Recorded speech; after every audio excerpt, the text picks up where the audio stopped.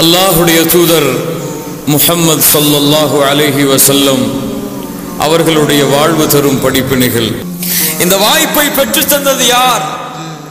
அல்லாஹ்விடத்திலே சிபாரிசு செய்ய தகுதியானவர். தனக்காக இல்லை, தன் குடும்பத்தார்களுக்காக இல்லை, தன் பிள்ளைகளுக்காக இல்லை, தன் மனைவிக்காக இல்லை, உலகத்தில் உள்ள அத்துணை பேருக்காகவும். எல்லா நபிமார்களும் மறுத்து விடுவார்களே, எல்லா பெற்றோர்களும் ஓடி விடுவார்களே, நாம் வளர்த்த பிள்ளைகள் ஓடி விடுவார்களே, நாம் அருகிலே வைத்து பாதுகாத்து கண்ணியப்படுத்தி செலவழித்த நம் மனைவி ஓடி விடுவாளே. சிந்தித்து பார்த்தோமா? நம் தொழில் வருமா, நம் பணம் வருமா, நம் கண்ணியம் வருமா, நம் சிறந்த இந்த உலக வாழ்க்கையின் அத்துணை செல்வங்களும் வருமா, நாம் செலவழித்த நேரங்கள் வருமா? யாருக்காக இந்த பூமியிலே வாழ்ந்தோமோ, யாருக்காக காலை முதல் இரவு வரை கஷ்டப்பட்டோமோ, அவர்கள் எல்லாம் இரண்டு ஓடுவார்கள்.